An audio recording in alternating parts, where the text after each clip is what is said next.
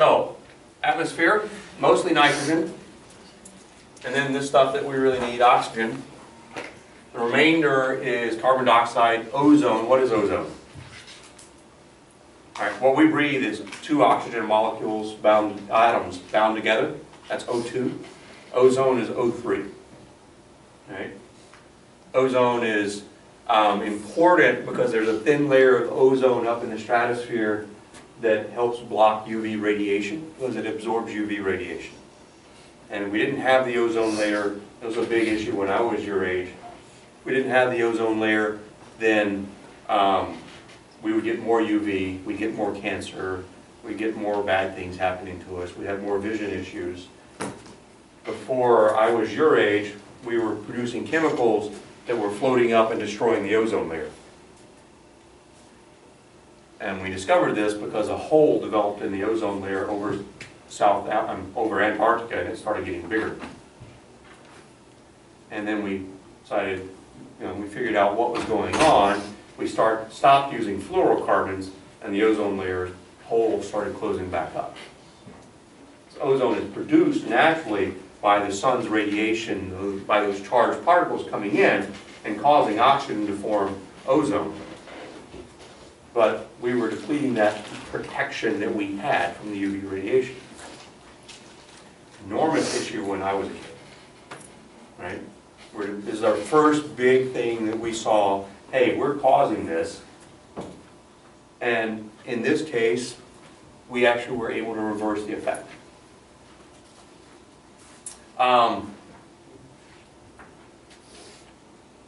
Because of the unique composition of our atmosphere, we breathe, right? If we went to Titan, which is a moon around Saturn, we'd have to be able to breathe methane if we wanted to live. So our atmosphere is unique to us. Why do we call, all right, this is about the greenhouse effect. Why do we call it the greenhouse effect? Has anybody ever built a greenhouse? All right. In a greenhouse, you set up layers, glass layers and stuff like that, and it gets warmer inside because of the sun coming in. Well, we call what's going on now with our world climate the greenhouse effect because we're adding in materials to the atmosphere that help hold in the heat we gather during the day, instead of letting it escape back out at night, right? And because we're holding in more heat, it's getting warmer and warmer and warmer.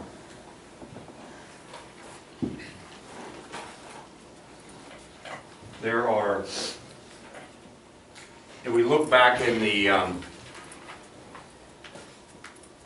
if we look back over the last 800,000 years, and we look at carbon dioxide trapped in different materials, we can look at, over time, those levels went up and down and up and down and up and down. But now, we've started really going up, right? Because this is us in the last what? Couple thousand years, right in there, right? This is us adding carbon dioxide to the atmosphere.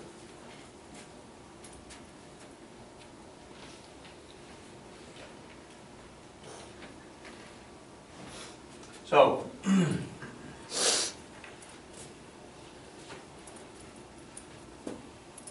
oxygen shields us from UV, right? Most of that ozone, O3, is way out there, well past the point that which we could breathe it. O3, if you ever smell it, okay, it'd be hard for you to know if you were smelling it. It has we create it sometimes around electrical equipment. It has a distinct odor. So if you know what it smells like, you can sometimes tell. I've got some electrical equipment that's arcing a little bit, because when it arcs is when you get the ozone created. It's slightly poisonous. A guy called me up one day, said, "Hey, I've got an idea. We can make ozone. We've got a depleted ozone layer. We can make ozone, and people just set it free, and they can pay for a bottle and let it go." And it's like, yeah, no. It's actually bad for us. It's good up at 25 kilometers. It's bad here in the road. So, He was disappointed that I was telling him no, it's bad. So let's see.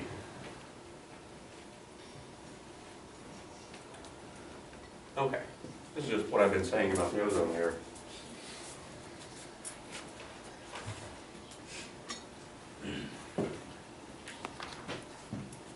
Where did our atmosphere come from? This is a great question because it's relevant to current events, because Pluto has more atmosphere than we expected, right? And so, where did our atmosphere come from? And a lot of it, we believe, came from volcanic activity, came from comets hitting us, all kinds of things like that, right? So we started out more of just a rocky ball, and then we developed an atmosphere. Once we're big enough, so when you're a small rocky ball, you have no atmosphere. The moon has no atmosphere, right? The moon has no atmosphere at all. The moon's just vacuum. When we send a spaceship there, you know, back when we used to do that, we spend something there and it lands on the moon, it kicks up dust, and so you have an extremely thin layer of material that lasts for a little while, but then it either all goes out into space or collapses back down and you're back to there's nothing, right? So the moon is not big enough to hold air molecules. They'll just go off into space. This is why we know we started off as a rocky ball, and it's only once we reach a certain size that we can even begin to collect an atmosphere. And the things that built up our atmosphere were volcanoes and collisions with other things, comets coming in. Comets tend to be big, icy things, right? And so they add water, and they add water vapor. So all this material from the outside coming in, as well as material from the inside coming out, we believe is how we ended up with an atmosphere eventually, because we know we started off too small and built up material, we had none to begin with.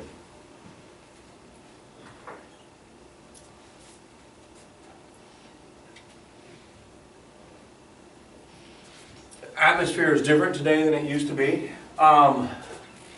There are a number of things contributing to that. One of those, they don't really point out here, but one of those is we reached a point, I think about 3 billion years ago, where life, small, little, bitty, single cell life, switched over from producing carbon dioxide to producing oxygen. And so what life was doing on the planet changed, and that began changing the atmosphere, because microbial life was changing the atmosphere. This is actually, if you read sci-fi, is one of those things we talk about in sci-fi, is can we terraform a planet by sending the right microbes to it to change whatever they have there into an atmosphere we could breathe.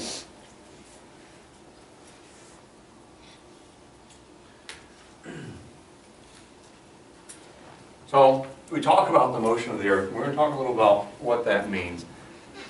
We don't, here we are, this is a picture, this is exaggerated a lot, right? The Milky Way orbits like this. So in the Milky Way we're going around like that, but here we are going around the sun like this. So our path around the sun and the path of our sun around the Milky Way are not lined up. Right? There's no reason for them to be lined up. It's not like the planets which formed out of the same disk that formed the sun. Right? It's not the same thing, not the same process. So the Earth is going around in orbital motion around the sun. The Earth is spinning. There's a consequence to that spinning. A lot of the spinning of the Earth is what creates our ocean currents and what creates our air currents. Things like the jet stream, things like the Gulf Stream. Right? These currents are because the Earth is spinning. Something called the Coriolis effect. So to understand the Coriolis effect, you have to imagine if I throw this, it goes in a straight line, right? if I'm on a merry-go-round, and I throw it, what does it do? It actually still goes in a straight line. But to me, I'm on the merry-go-round, moving, it looks like it curves. Right? The Coriolis effect, and the reason hurricanes end up actually going in curves and turning like that, and clouds end up doing that, is the air is trying to go straight and the earth is turning underneath them. Right? So the wind is trying to go straight, the earth is turning underneath, and so the result, well, actually do it this way. The result is the wind ends up curving relative to the surface of the earth. Just because the earth's moving underneath it. Right? So it ends up curving relative to the surface of the earth, and eventually you do end up with an actual motion, rotational motion. As all of this air comes in, it ends up rotating around. One of the huge advantages the Brits had a couple hundred years ago over every single navy out there was they had figured out the Coriolis effect as one of their top secrets of their admiralty. And so they had charts for all their cannons that said, if I'm facing this way and I'm shooting that far, I have to correct the Coriolis effect by this much. And so their guns were more accurate than everybody else's guns because they corrected for this.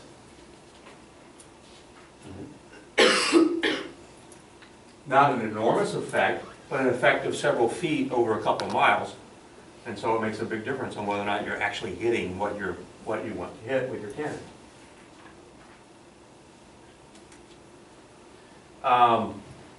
Coriolis effect you can see on other planets due from the bands that form around them. Jupiter,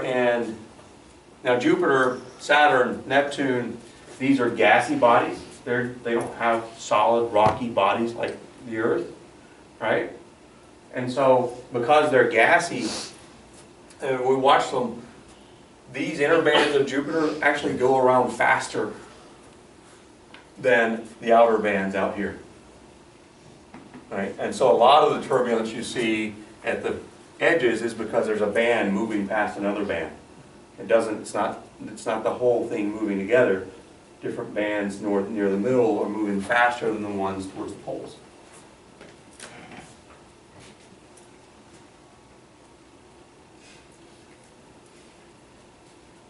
Other thing that happens, remember when I had the bicycle wheel here and I held it up and it sort of spun around slowly, right? The Earth is spinning and points right now at Polaris. Now, if for some reason someone saves my lecture on that for 14,000 years and somebody watches it, they'll like, Polaris is not in the north, Polaris is over there. Oh, Polaris, where are we? Polaris is over there. They'll say, Polaris isn't in the north, Polaris is right over there, right? It's because the Earth slowly, over 20,000 years, the Earth slowly changes where the North Pole points. Like a top that spins, you know, when you spin a top, and as it hits this point where it's doing this, it goes from being like this, starting to do like that, and process around. Like the wheel did when I had it, hanging it up, it processed around. So the Earth is slowly processing. And so what we call the North Star is the North Star now, right? And it will be the North Star for a little while. You know, within our lifetimes, it's still going to be the North Star. But we're slowly moving away from it and processing around. So if we wait around for 26,000 years, we'll be back to Polaris as the North Star. Okay? We'll come back around to that.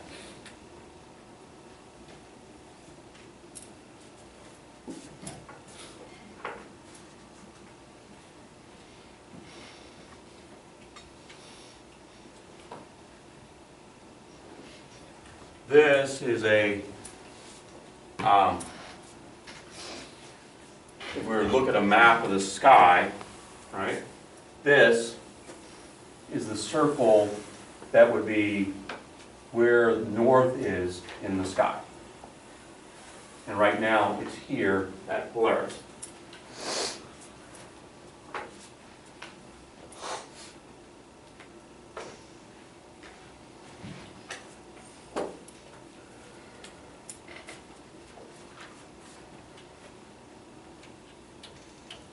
Okay, questions?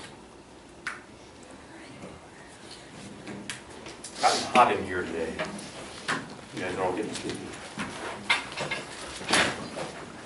No questions? All right, so next week, how many are in the 7:30 lab? All right, in the 7:30 lab, we may or may not be able to go outside, I don't know. What was yesterday? Yeah, yesterday was the autumn equinox. So yesterday, the day and the night were exactly the same length. Today, the night is slightly longer than the day. Right? Tomorrow, the night will be slightly longer than it is today. So we will see where we are in terms of how much dark we have next week. If we don't have enough dark to go out, if there's too much light to go out, I may try and think of something to start prepping us for. This is what we're going to look at when we go out. The other thing is, I'm probably going to post an assignment for you guys to do, because what's happening Sunday? There's a lunar eclipse Sunday. All right? So I'm going to look and see exactly when it's happening here. And I'll probably end up posting an assignment for you guys to go out and take a picture of it and post that in Canvas. What happens if we get up at 4:30 in the morning? Then you go and do whatever athletic event it is you need to do. Because I want to be up to that. Yeah. Well, that's again, I'm going to look and see when it's happening first. Because if it's happening in a reasonable time, I'll say, here, do this.